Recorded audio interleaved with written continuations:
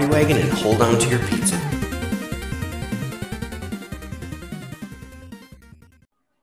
Good morning, Turtle fans. This is Justin, your host for Epic Tales from the Sewers podcast with my co-host, Mr. Eric Will. How you doing, Eric?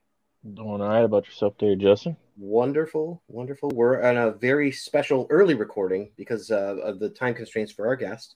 But our guest today is an artist who has worked on books from IDW, Image Comics, Black Caravan, and Source Point Press. He's also worked on Primordial, Cult of Dracula, Do You Poo, and both the Teenage Mutant Ninja Turtles IDW series and covers for The Last Ronin. You're totally going to know who he is. So lastly, you can find his Instagram with his characters through the years series. We welcome Mr. Camillo DiPietrantonio. How's it going, everybody? Good morning. That was pretty good. You know, I am a podcast host. No, we no, you've done well. Welcome to our show, our family. We are so happy to have you here. I didn't mention this earlier, but we're like huge fans of your art. I think, thanks.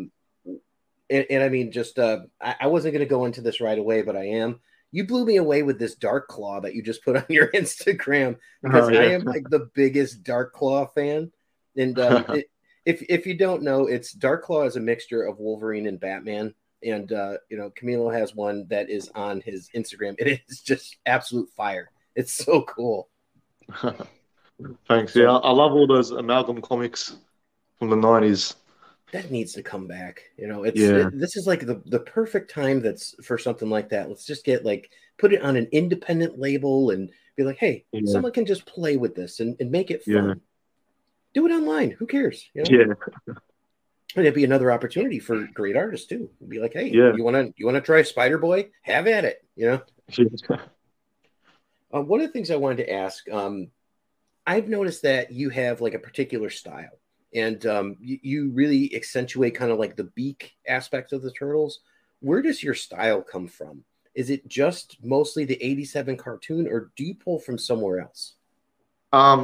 I pull from a few places. So you mentioned my Turtles Through the Ages series. At the end of each series, I had done my own version of the character. And if you look at it, I take from the Next Mutation, I take from the 87 series, I take a little bit from everywhere of the versions that I watched, you know, when I was younger. So I don't take much from the new series like Rise or what was the one before that, whatever it was, 2013, yeah. But from the ones I watched as a kid, you know, like the original movie and the original cartoons and the Next Mutation, you know, I try to take a little bit from everything, you know, a little bit from all those versions. If you notice, the front shells, I like the look of the Next Mutation shells, and there's a bit of that going on in how I draw the front shell. Oh, no kidding. But I think the beak mostly came from not just the cartoon, but the toys, the toy line. You know, the toy line all had that chunky beak, and I love it. Yeah, I like that too, and we're starting to see that now on the Saturday morning cartoons with that style, and they're kind of bringing that back. And I mean, you see that in the pilot episode of the cartoon, and then it kind of goes away eventually. But I thought it was a really sharp kind of look where it's like this is cool, and it gives them kind of like that facial definition. I really like especially when they draw with that line through the middle, you know, that contour line. Yeah. I like that, and I've noticed that on a bunch of stuff. And I mean, talking about your Turtles Through the Ages, blew me away that you threw the Jim Lee interpretations in there. Oh man, I don't know if you saw this, Eric. The Jim Lee was a recent thing that I did, those Jim Lee versions. I'm gonna end up drawing all four of them, but they weren't actually in my Through the Ages original series. Like the pieces, the posters you can buy on my website. Those Jim Lee ones aren't in there. But I love drawing all different versions of Turtles. So I've done the Batman TMNT series versions as well. Mm-hmm. You know, the Nightwing Leo and the Robin Mikey and stuff like that. And then the Jim Lee Red ones, Hood Raph, it looks really good. Yeah, the Jim Lee ones, I actually never knew they existed. I only recently, in the last 6 months, saw them. I don't know how I never knew about them. Oh, so you never had the figures or anything? No. The figures are hard to get. They only released 3 of them out of the 4. They never released Leo. And I want to get them now, but they cost too much. Oh, we'll talk. We'll figure Okay. something out. Trust me. I got a guy. Okay. Just like if you need a comic cover, Eric's your guy. For action figures, I know a few. So I got Okay. a couple hundred sitting up yeah. there. Cool. Eric, do you have any of those? Did you ever get any of the Jim Lee reinterpretations? I don't think I have those. To be honest with you, I don't think I've really ever looked into those. I mean, I've always been getting, I've gotten the old school, 87, 90s turtle cartoon ones. So, Yeah, it but came out with the Savage Dragon line in, I want to say it was like 98 or 99 or something, but it's cool. But there's a cool book that we did an interview with the author of called Rad Plastic, and it's listed in there as well. So because it's from Yeah. Planet, that's kind of fun. That's neat. And you did mention the movies and all that being a big inspiration. I absolutely saw that on that Last Ronin 2 cover that you did, where Yeah. it's Ronin and he's sitting by the tree, and I'm like, oh my god, this is like ripped from the movie, and Yeah. it's so photorealistic. I thought it was so great. Yeah. I also in that piece I added if you remember in the scene in the movie they were roasting marshmallows. And I actually, in the corner of the cover, you can see that same packet of marshmallows, the same brand. I added that in there as well. Are they I Stay gotta look Puft it up. marshmallows? Nah, they were jumbo. I think they were Oh, jumbo. okay. Yeah. That's a good scene too. It's like, oh, I brought marshmallows, knock it off. That's pretty classic. Yeah, that was. I think we even listed this one on our top covers for Last Ronin because it's so good. And Oh, that's I awesome. I stumbled across it on like a Facebook group and like the Last Ronin group or something like that, and someone actually tagged you in it, and I'm like, oh my god, I mean, it's so funny. I really enjoy it. I think that the style that you hits like this bit of nostalgia, and just from the same things that I enjoyed as a kid. So Yeah. that's what I Well, really enjoyed. we probably grew up around the same time. Yeah, if you're 41 or close to it, yeah. I'm 34, so Okay, you're probably had I'm it's about to be within 7 37. years. It's okay. I was I 7 years old when the Turtles cartoon, and 3 years old when the first comic came out. So, you know, yeah, it's all fun, But how familiar were you, if at all, with the Palladium role playing game? And they had something that was called the Turtles Down Under. I didn't know if you were at all familiar with that. Nah, not at all, man. Not at So all. the, Yeah, I came to Australia when I was 5. So for the first few years here, I really didn't know much, like if that was a game that was popular down here, I wouldn't have learnt about it till way after it came out because my first few years here I didn't speak the language, so I wasn't playing any games. So Oh yeah, no, I get that yeah, absolutely. It's interesting because it's kind of like a post-apocalyptic sort of view of like mutants rather than like the turtles, but it all takes place in like the outback and all that. So, oh cool. yeah, it's kind of neat. I was just wondering if you had heard of it. So Nah, we never. when we were talking to Freddie Williams, that was one of the big influences that he had was that Palladium game and such. So I figured I'd bring it up. Oh, cool. I should look into it.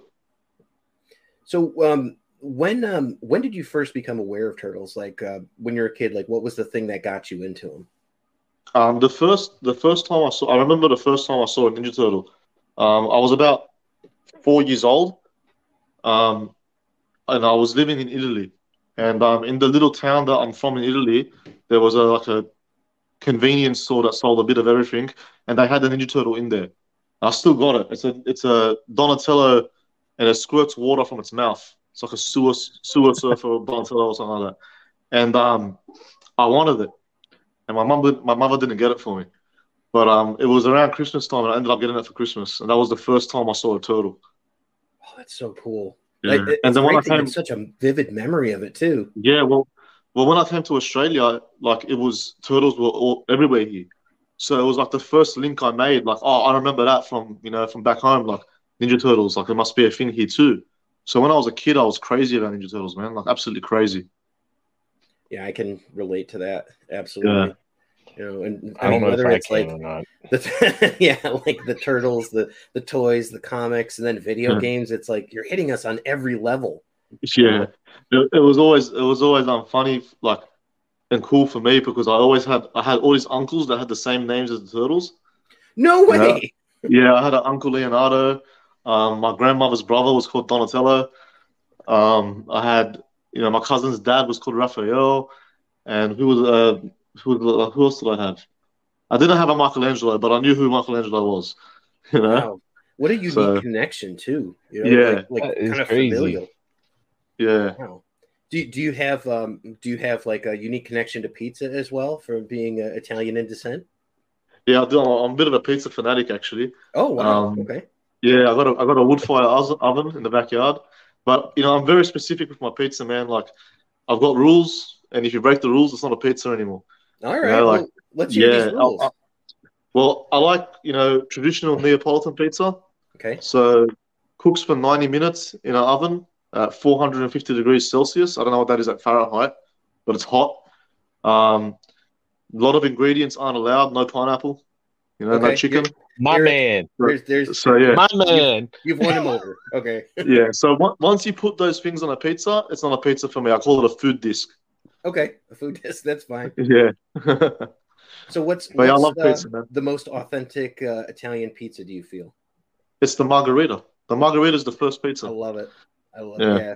We love the margarita. It's probably our favorite in the house too. So I think we just had like chicken on pizza last week, but it's not my favorite either. But I will do pineapple. I like pineapple and pepperoni on my food disc, and that's okay.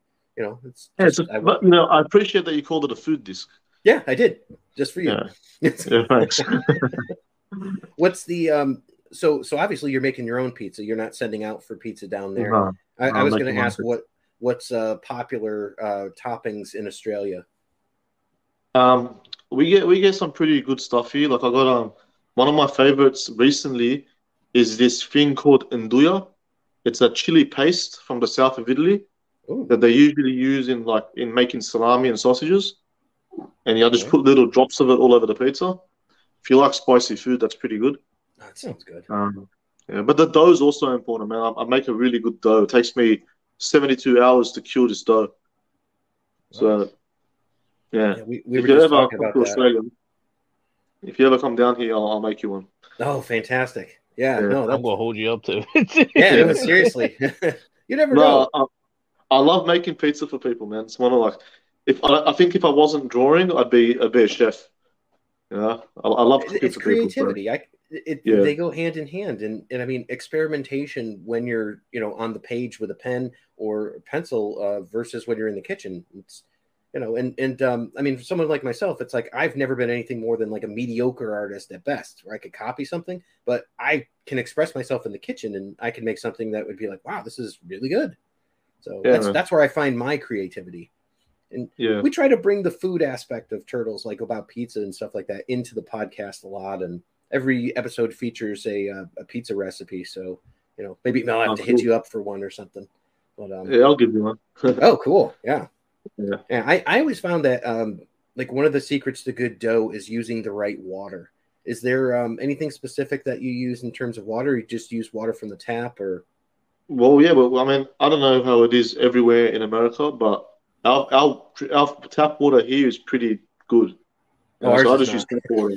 Yeah. Ours is definitely I was in America like 11 years ago, and I was surprised when I was switching on taps to see the sort of water coming out. But yeah, heated water is really drinkable and it's really clean. So I just use tap water. The flour is really important. You got to have proper 00 flour, and it's really detailed, man. I don't know. I might bore you with this stuff, but there's different kinds of flours. There's high protein flour and there's low protein flour, and depending on how long you want to let the dough rest depends on what flour you use. But if you can find like 00 flour, which I'm sure you can find easily, that's the flour to use. Yeah. Yeah, I'm sure that's different than what I have. I've got like the all-purpose, stuff. I try not to get the bleached, but we'll get like the whole wheat or something because we're healthy, Eric. We're healthy in this house. Yeah, it's not like I don't have a gut for a reason. Right. I just turned my shell around. It's on the front. Right. That's great.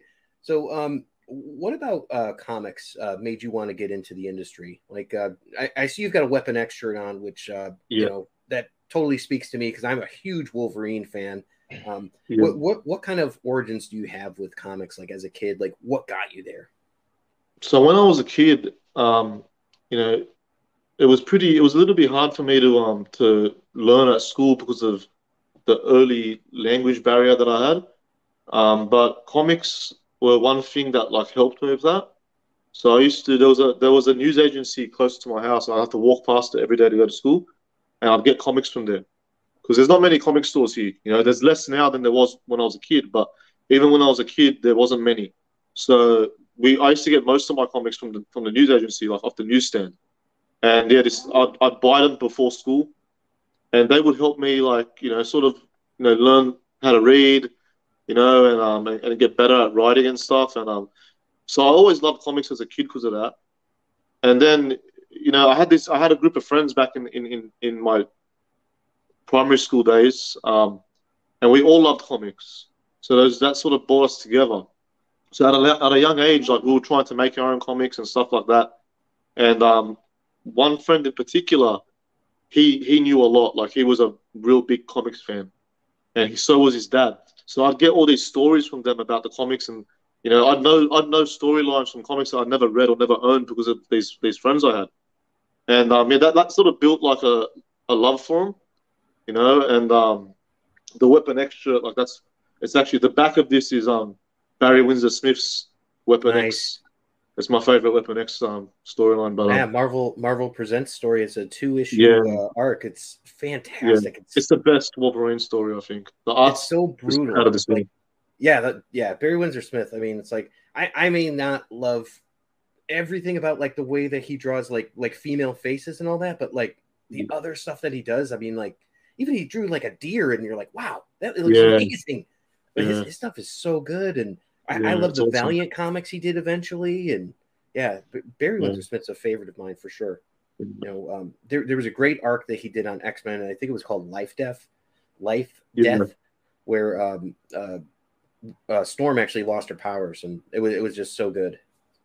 that's awesome. Yeah, but yeah, like those early days I had at school, like buying those comics, and I'd copy all the images like in the lunch break at school. Um, those were like they set the foundations for me to really love comics. And when I was a kid, I always said I wanted to be a cartoonist. Nice. And then I sort of grew up and like drifted away from it. Like I went started to get a bit older. Your interests change and stuff. I always liked it, but I sort of lost a little bit of interest for a long time. And after school, I went to university. I studied something completely unrelated to comics, and I worked in the industry in a different industry for about 5 years. And then that friend of mine from school that introduced me to comics, he passed away. Oh, And around that time when he passed away, and I hadn't spoken to him in years, like since school finished. But around that time he passed away, it made me think like I hate this job, and I wanted to be a cartoonist when I was younger. Maybe I should start, thinking about it again. So like this little sort of art career that I have, only really started like 3 or 4 years ago because I only really started taking my art seriously again about 7 or 8 years ago. Before that I was just drawing as a hobby, like maybe once a month or so. Drawing a little picture. But yeah, it was once this friend passed away that I sort of like thought, oh, you know what, I'm going to quit this job and I'm just going to, work a crappy part-time retail job and just lock myself up and draw until someone will buy something. So so that's you sort of said the about origin story. seven, eight Sorry? years ago is you said Yeah, 7, 8 years ago was when you really started taking it seriously. yeah, Um, 7 or 8 years ago is when I quit my office job to pursue this. And I knew it was going to take some time. So I had a part-time job, which I still work this part-time job. I came back from work at 9 p.m. tonight. mm, But every year that goes past, like that part-time job gets smaller and smaller. It's less and less. So right now it's only like 11 hours a week. So the art's paying the rest of the bills, which is good. But yeah, it was about 7 or 8 years ago that I'm like, you know what, I want to make this happen. You know, that's and it awesome. was it's not easy, man. Like there was a lot of like rude wake up calls, like where I realized how behind I was, like how much better I have to be.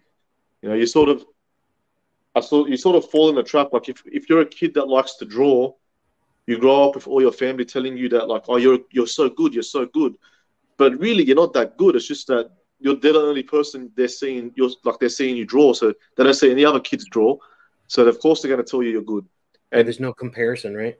Yeah, and like I was so silly to think that I would quit this job and just, in a couple of months I would be getting work, or I'd be selling commissions and stuff. And it was sort of a little bit of a rude awakening when I'm like, shit, this is going to be harder than I thought. So I remember I was selling commissions for $10 a piece, and I didn't even cover the markers I was using on the paper. Oh wow! I would tell you, whoever got those for $10 a piece, they're lucky man, or lucky they weren't anything whoever. special. So. Nothing special. But so. still, I mean, I still remember the first person who bought a piece off me, and he ended up buying like maybe 30 or 40 pieces, but they were all $10 each. Wow. So. But still, yeah. I mean, that's enough to cover your table fee probably where you were. And, even if it wasn't like all at that time, but yeah. I mean, that's a little boost of confidence. What's been I mean, just having someone wanting to pay for your art was a boost of confidence, Yeah. And that dude that bought that art for $10 a piece, he came to me like years after, like maybe 3 or 4 years after, and he wanted another piece because he saw I had improved a little bit, and I still charged him $10. No way! Awesome. I'm always gonna charge that dude $10. Wow. Yeah, that's great. He's got $10 for the rest of his life. That's fantastic. He's a lucky man. Shout out to him. Hopefully he listens to this. But his name's Michael Zadal. He's from Perth. Okay. Yeah, I haven't heard from him in years, but if he ever hits me up again, it's $10. No, that's great. So I was going to ask, what has been like the greatest achievement for you so far in your career? That achievement like changes all the time. So like at first, so far, yeah, I mean. So far, I mean, like it's the Last Ronin stuff, I thought that like when I got the TMNT issue 100 cover, I thought that would be the best moment. But then I got the Ronin covers, and that was that turned out to be the best moment. But I think the Last Ronin issue 1 hit a sweeter spot for me than issue 2 because of the way it came about. There's like a nicer story behind how that piece became a cover. So that was probably the best moment so far, that issue 1 Ronin. Now, we were talking about this earlier, but you did covers for Last Ronin 1 and 2. How come we didn't see you do covers for 3 through 5? So issue 1, I'll tell you the story about issue 1. Issue 1 was actually like it came out. Ronin came out like just when COVID started, and when COVID started, all the comic shops here, which isn't many, but they started to suffer because like Diamond wasn't sending comics out anymore, so they weren't allowed to open. So a lot of comic stores here like risked going out of business. And John Sommariva, who's another turtle artist, much greater than me, he put together an initiative here where all Australian artists would create a piece and we'd auction it off, and then all the money we raised we'd send out to these comic stores so that could pay some bills. And the piece I did ended up, fetching a pretty nice amount of money. But after it was sold, I got it digitally colored by Daniel Chavez, an American artist, colorist, And this store in the UK ended up seeing it digitally colored. And originally it wasn't even the Last Ronin in that piece. It was just, I made up like a scenario where Raphael is the last turtle. Oh, wow. And the original piece was actually, he had a red bandana, and he had all the other bandanas of his brothers on his arm. But anyway, that piece, when I got it colored, I told Daniel Chavez, make it the Last Ronin. That's coming out soon, and maybe I can sell some prints of it, some posters. Wow. But yeah, then this store in the UK, they ended up picking it up as a cover. So that's why issue 1 was such a nice thing, that it was actually a charity piece that I really put all my effort into, and it ended up not only raising money, a nice amount of money for these comic stores, but it also ended up becoming a cover, But so yeah, that store in the UK, Slab City Comics, they gave me issue 1, and then I done issue 2 with Sin City Comics in the States, and they were both approved around the same time. And the reason why I didn't do any more is because number one, there was COVID, so all of IDW had like a restructure with their employees and stuff. So I think like Bobby, the editor, he ended up moving away, and the amount of covers they were approving was less. There was a paper shortage because of COVID. There was all sorts of crap going on because of COVID that meant it was harder to get a cover approved. But also, so Slab City in the UK, they actually wanted me to do all 5 because I was doing issue 2 with Sin City. They didn't want me and them and Sin City to have a cover for issue 2 by the same artist because they thought collectors don't have an unlimited amount of money, and they didn't want to put people in a position where if they had to choose between 2 of my covers, they'd have to choose between 2 of their stores, and they might undercut each other. It was actually a really nice thing for them to do. And because of that, they didn't want to do issue 3, 4, and 5 because they wanted to have a complete set with me. So they said it's either issue 1 and just issue 1 or all 5. And I wasn't going to pull my cover with Sin City. Yeah. So I'm just like, whatever, I'll just get these 2. And then, COVID hit. And the rest of me and Sin City actually done another cover that didn't end up going to print because of COVID. Oh, wow. And I think they wanted to use it for issue 5, the last issue. So there could have been more covers in between too. But they never ended up going to print it. I've done the original art. If you want me to show it, I'll show it to you. Oh, yes, please. Yeah. So that was it there. So that's so amazing. It's a homage. Look, there's the beak. It's a homage to Kevin Eastman's first turtle drawing, and we're calling this one the last turtle. And so that was going to be the cover for like issue 5, I think, but never happened. So what can you do? Do you know? Has Kevin seen that? Nah, I don't think so. No. Yeah, it's great. I mean, it's just everything from like the proportions and all that. That's just it's so amazing on how you can just kind of capture that complete vibe, but make it your own. And like I was saying about the face with the beak and that contour line and all that, it's amazing. That's a really great piece. Thanks, man. You could put that on T-shirts. Yeah, I'd wear one. I like that one. Cool figure. Yeah, it would make a cool toy. Yeah, it would. To be honest, that's a great idea. I think it would. Yeah. I think it would be. I was just talking to someone about the Mondo figure that they made a couple years back, and it was of the first turtle. Now, that's right. To find it, it's like $500. But yeah, that would be a great collectible. But I mean, I don't know who's to say. Oh, what are you excited about for Turtles now? Like whether it's like the action figures, the comics with Armageddon game, like the Lost Years or anything. Are you still deep entrenched in this? Like, did you read Last Ronin and all that? Yeah, I read Last Ronin. I loved it. I am excited for the Lost Years. That's what it's called, Lost Years. But I'm really enjoying all these new Turtle games they've put out. The new the Cowabunga collection, and the other Shredder's Revenge. Like, I'm excited to see that that sort of like I find that Turtles, every generation has their version of Turtles. Yeah, that's it. I've got it on Nintendo Switch. But every generation has their own version of Turtles, and it's cool to see that like they're gonna make a new movie soon, and like we're gonna get like another new version. That's what I'm most excited about. That new movie that Seth Rogen's producing. Yeah, there's also going to be a live action one too. Yeah, exactly. So, and is that the Mutant Mayhem? Is that one live action?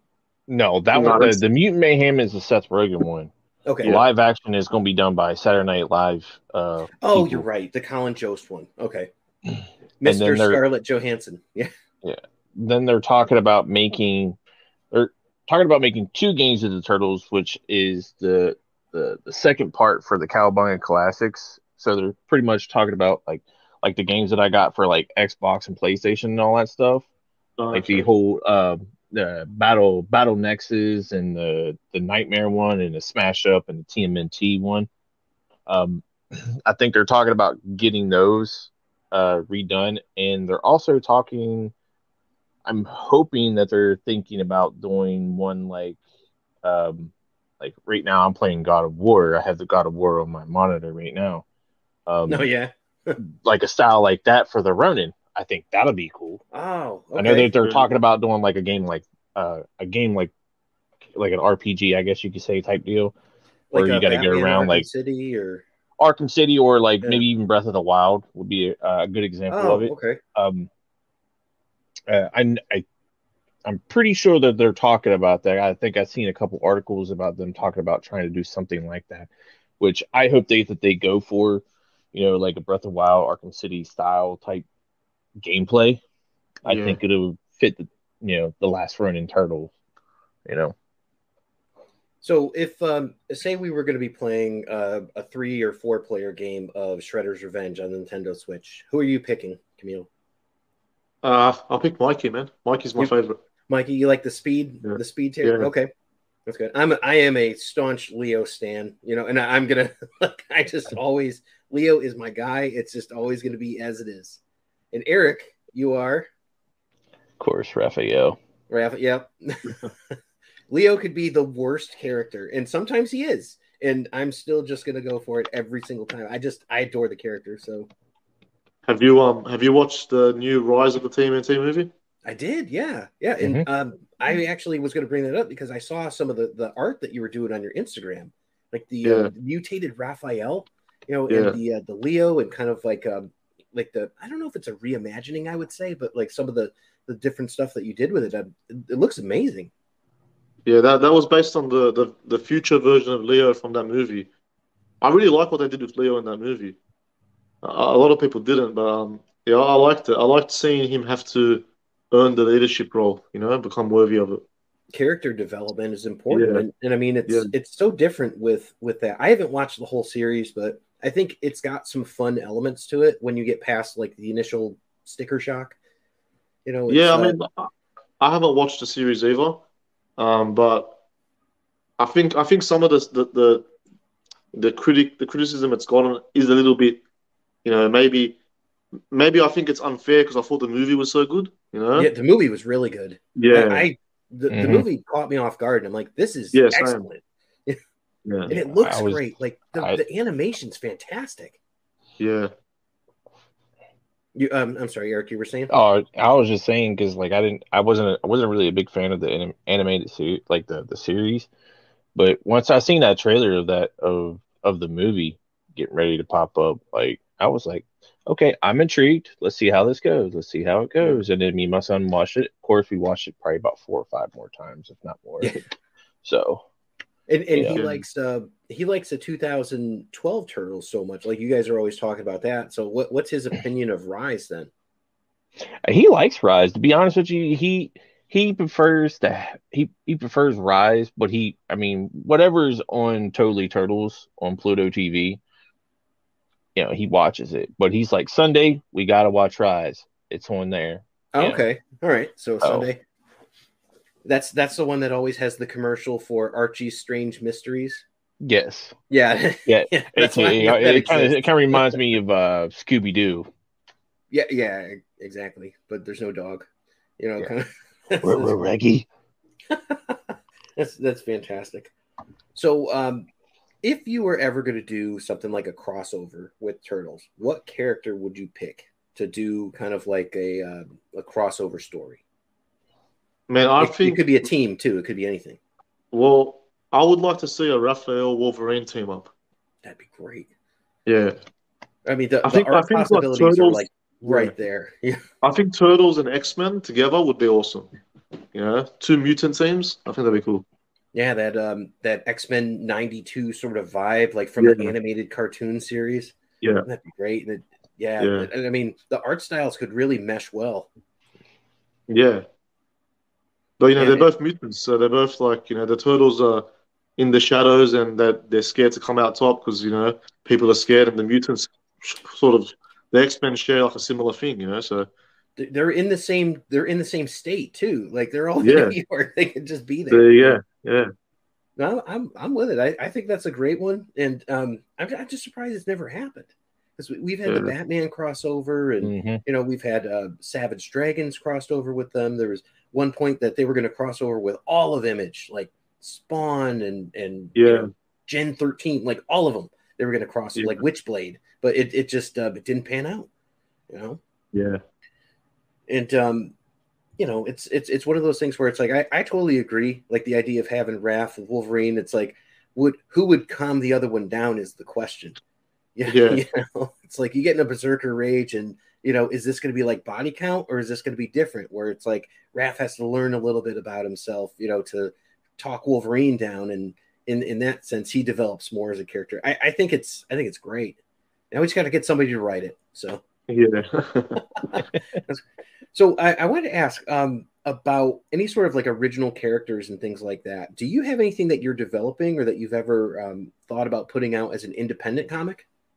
Yeah, man, I've written a few stories. One of them, I think like my art isn't at the level that it should be for me to like, draw it properly. But there is one that I is a much simpler story that I have that I'm working on that I've written, and I'm probably going to put out a one shot about this character soon. I've drawn about like 2 or 3 pages of this one shot story. But yeah, something original is like I really want to do that. At the same time, I gotta pay bills, man, and like Yeah, of course. those original characters, like even if they're really good, like I just I don't think they're gonna make me as much money as drawing the turtles right now. So I I agree. gotta, I Yeah. gotta, and then because of that, like my time's limited, So this original character that I want to, draw is always on the back burner, and every time I get into a position where I want to start drawing him again, it's been like a year, and the pages that I've drawn, I think they're crap, and I think I can do better, so I'll start again. But definitely like soon I want to have like a one shot, like maybe a little ash can or something. I sort of want to have it ready for next year around this time because I'm going to go to GraniteCon, so I would like to bring it with me there. Yeah, that'd be And then, fantastic. Then uh, you can actually get it out. And I mean, there's so many options now with like Indiegogo or Kickstarter and all that, yeah, where and you can do different things. It's like, okay, if we hit this tier, we're going to add 3 more pages, or yeah, we're going to add like an additional cover or something along those lines. So, and it could really help with the investment. But yeah, I agree with you because it's like putting out your own stuff in a physical medium is so yeah, expensive. And the return yeah, on investment, I mean, you have to put out like 50,000 books to make, X dollars. And, exactly. it's tough. Like it, Exactly. I think that if I brought, my own comic book to a convention here in Australia, I don't think it'd do too well. And it's not like it's not that I think people here you know any less, or like they're sort of like they wouldn't like it. It's just that the interests are different. I think if I brought it to the States, there might be more interest for it. Like a lot of the conventions that we have here, which is where I would need to sell this book, they're more pop culture, like blanket pop culture conventions, not solely comic conventions. So there's a lot of comic fans there, but I don't know how many comic readers would be there willing to give an indie book a chance. Whereas in the okay. states, in the states, I think like that it's a little bit different. From what I see anyway, from what like I see online, I think that maybe it could go a bit better. That's why I want to have it ready for next year. Yeah, So I would agree with you because the I'm in the Chicago area, right? So Chicago, yeah, Illinois, and we have used to be Wizard World, now it's Fan Expo, and yeah, the other one is C2E2, and these yeah, are they've got everything at them. Like you said, you can go and you can find anime, you can find yeah, Norm from Cheers is there. Okay, great. yeah, But there's a huge following, and part of it that is just comics. Like when yeah, Jim Lee was there, the roof blew off. yeah, It's just one of those things where it's like it's very specific to that sort of culture. And yeah, Hmm. we do have other things like Walker Stalker for like horror yeah, conventions, and those are really cool and really fun. But that's not where you go to find like, oh, I'm looking for like artist uh, comics and things like that. Maybe you can get like art of like horror stuff, but it's just a different yeah. vibe. Yeah, exactly. Like, it's not to say that there's not indie books here that are really good.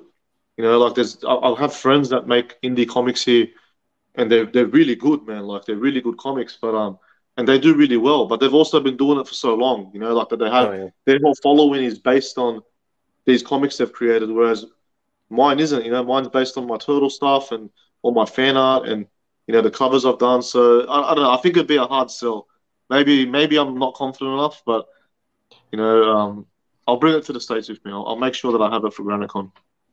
I know there's a really good independent film community out there. Like at least there used to be a couple years back. I don't know if that's changed due to COVID and all that, but there was a lot of really great independent films that were coming out of like the Australia area, and it was like this whole new wave. And I mean, like I remember when like Wolf Creek came out, and I'm like, what? Like a lot of this stuff was like real. And I mean, that's going back to like 2003 and stuff like that. But I don't know how long it lasted, but there was like this Australian new wave of independent films that was just like phenomenal for a long period of time. But I can imagine the comics would be similar. Yeah, the comics are awesome, man. Like there's a few comics from here that I've actually done covers for, and even a few sequential pages. My friend has a comic book called The Talking Bread. It's awesome. The Talking Bread. Yeah, it's awesome. There's another really popular indie comic here called Killaroo, and I had a cover on that. And that's really popular too. And they're always running Kickstarters and stuff for their next issues, and they do really well. But as I said, like they've been doing it for so long, and they're so refined. The characters are so refined, and there's so much history to their books that like they do so well. And I don't think that I could compete. I don't think my comic would do as good as theirs, and if it didn't, I would be upset. So because you got that natural competitiveness to you. It sounds like there's a little bit of competition, a little bit of just like we also talked about the money. Like it'd be so much time invested into it that I would need to make some money back, and I don't know if I could. So it's one of those things. Like I don't know if you notice a difference in it or anything now, but like, do you see that there's a difference since Ronin in like the popularity that you're gaining in the States versus in Australia? Is it like you're huge or anything? Like how does that like the fame aspect vary? But that's weird. So like nothing really changed for me here like much. Like I guess like the covers I did were retailer like exclusives, so people know that like they're not the IDW standard covers. They're like you got to get it from a specific store. That's not to say that they don't have to be approved by IDW and stuff like that. Like, but here, like I started to become a guest at the conventions, but the conventions aren't like there's not many here. There's like 2 in every city in every state a year, so there's 2 big companies that do conventions here, and I've become a guest, but I haven't noticed a big jump in the money I'm making at these conventions or stuff like that. It's still remained about the same, but I've noticed that like my following, if I look at my Instagram following, the amount of people that started following me from the US when I started doing these covers, it's gone from 50% of my followers to 90. wow. Like now, I've gained a lot of followers from the US because of those covers, I'm pretty sure. Specifically like issue 2 of the Ronin, because I think that one like sold out really quickly. Like in a couple of hours it was sold out. Yeah, especially the metal version of that. Yeah, good luck. Yeah, they resell on eBay for crazy amounts. So I think that one specifically got me a bit of a following in the States, but it's nothing huge, man. It's nothing like I don't feel like a superstar yet. No, I got you. I just, in terms of like your confidence when you talked about it, it's like people notice your artwork. People notice how talented you are, and you are talented. It's one of those things where it's like you have a specific flair that you bring to this, and it does evoke emotions. And I think the last time that Eric and I really talked about this was when we talked to Aaron Bartling, and we're like, oh, okay. And he had like a specific idea of how he was going to try to pose his original cover, based on evoking emotion. And I see that with yours. And that first Last Ronin cover that you did is so detailed and just like, it's so vibrant, with like the colors and stuff like that. It's like, that's just such a great one. And I mean, here we are now 2 to almost 2.5 years after it's been released. And, guys like myself and Eric are still chasing those covers. Well, I've got some here, man. Like, I'm going to say something. All right, yeah. Well, I should have called you earlier. Well, I haven't got many, but yeah. That's fantastic. Are you doing remarks or anything on those? Listen, I haven't got many left, but I'll bring you one each when I come to the States. Oh wow. Yeah. Well, that's If fantastic. you come to GraniteCon. We should be working GraniteCon next year if all Cool. goes well, and if anyone's Cool. listening to this a year from now, you'll hopefully be seeing us at a table there. So See this pretty face right here. yeah, you'll see his pretty beard and all that good stuff. So I was told that my issue 100 of the TMNT is sought after in the States. Like there's a few collectors there that couldn't get their hands on it because it was an Australian store exclusive. what do you say about that, Eric? You're the rare issue guy. Okay, so I mean, if you have some to bring some, to Granite, from what I get from Granite is that you won't sell a whole lot of comics there. Okay, cool.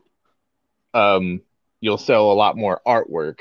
I don't know about how this one's going to go because the last one, Kevin Eastman was there. Kevin Eastman's not going to be at this one, but there's still like a lot of turtle people there. Hey, that could change too. Who knows? Yeah, and it could change too. And it's one of the biggest ones, especially in 2024. It's going to be the 40th anniversary, so that's going to be a huge deal. Cool. Huge deal for turtle stuff. Period. Which I figure, you being close to Randy MacArthur. Yeah. Shout out to Randy for introducing us too. So yeah, and I know that he's probably going to end up getting you over there for the 40th anniversary because of, you draw turtles. It's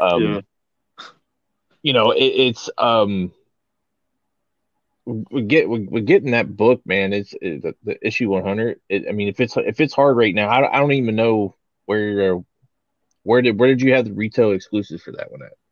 It was an Australian store. Okay, Australian. So yeah.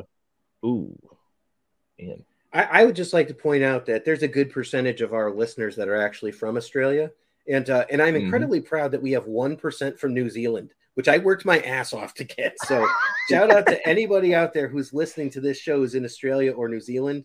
And it's funny. We have like such a weird following. It's like we've got 3% is from Ireland. And I'm like, this is great. So we're very much an international show. We have not had any Antarctic listens yet, but we have been represented on all the other continents. So that's awesome. Yeah, it's exciting, and there's a good community, and just a lot of fandoms and stuff for the Turtles seems to really connect with Australian listeners and Australian readers and all that.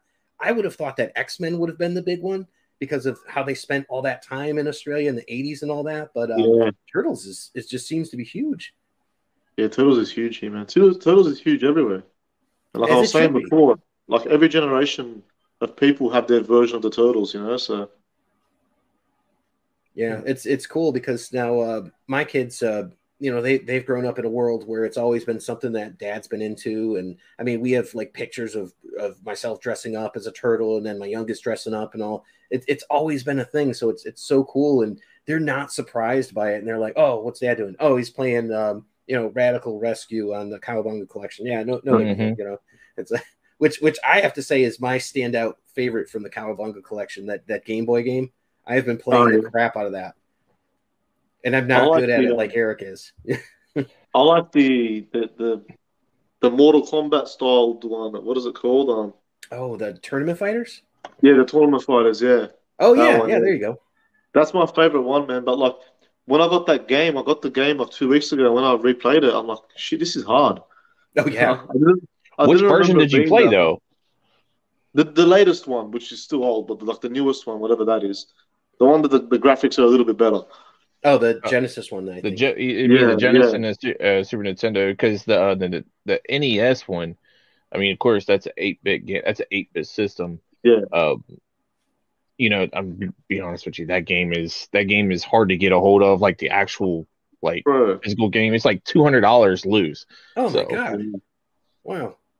Yeah, they're so hard, man. I like that. I'll play the original NES game until I'm 80 years old and still be playing that thing. I love that game.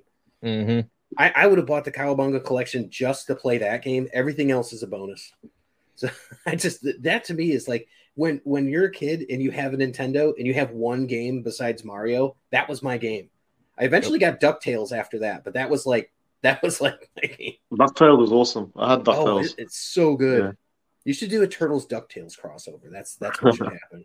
That actually might work. You're like, oh yeah, we're here. We're looking in the sewers trying to find treasure. Oh, what did we find? You know, that might be an interesting one. I don't know if anybody's ever done that.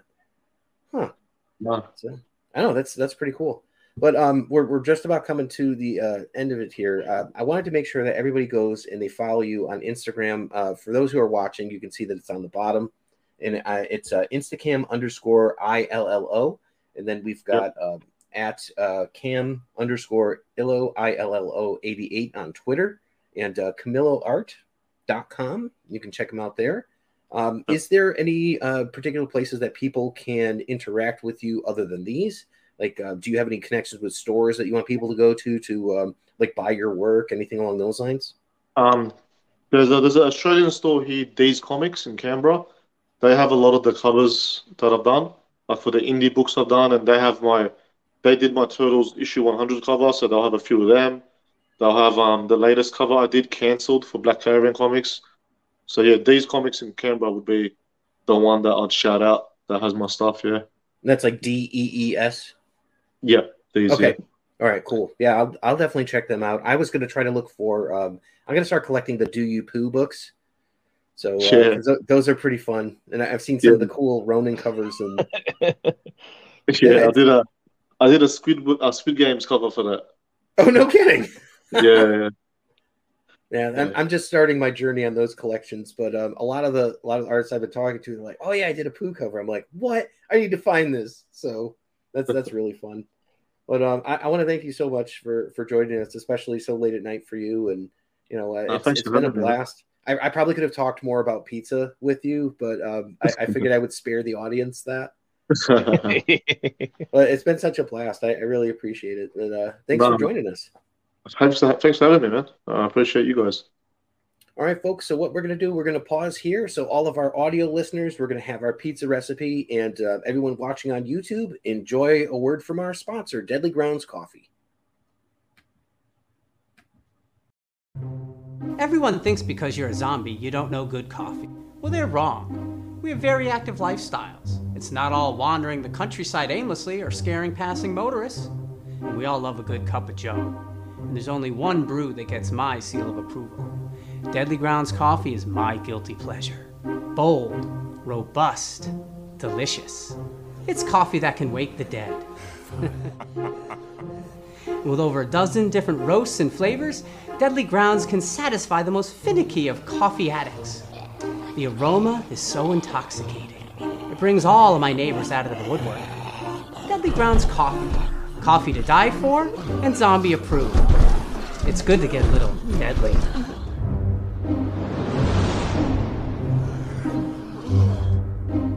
Use the front door! Oh, they're so disgusting. It's pizza time.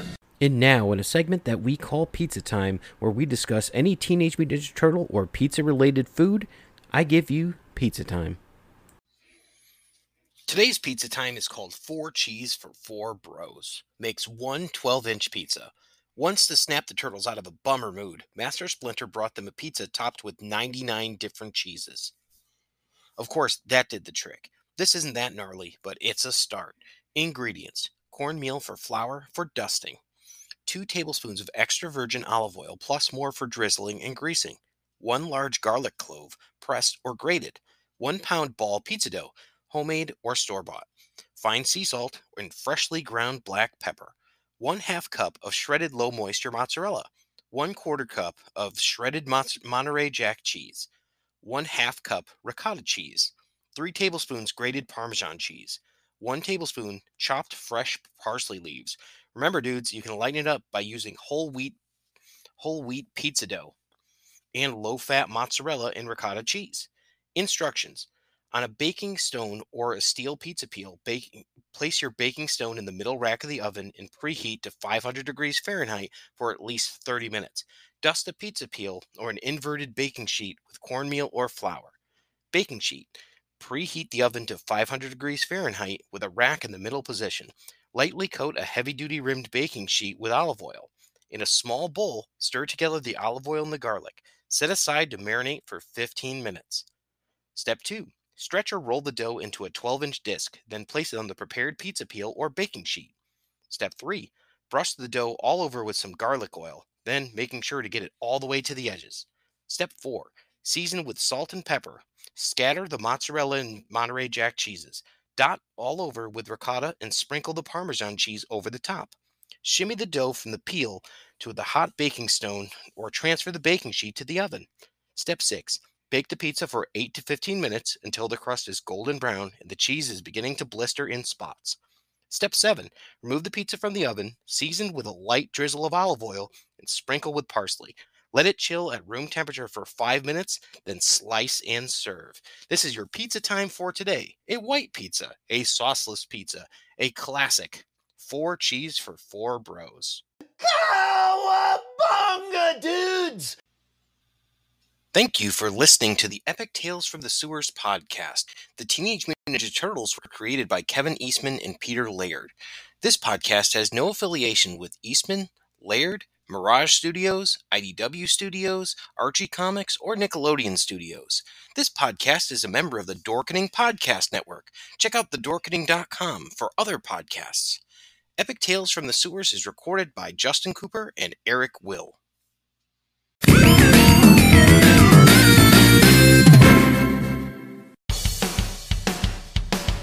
Greetings! We are the Retro Reductopus Cephala Podcast, a bi-weekly show that celebrates all the things that made growing up awesome. He's right. We wax philosophic about lots of geeky crap like old video games and movies, toys, cartoons. I don't know, help me out here. Music, pants, Quoting video games that don't have dialogues, shabibans, tasty news, Unnecessarily long Japanese onomatopoeia, butt breathers, uncomfortable nature facts, or how to install a thermoflange. And unlike all those other podcasts, we at Retro Reductopus have an exciting rotating host schedule. Do we? We sure do.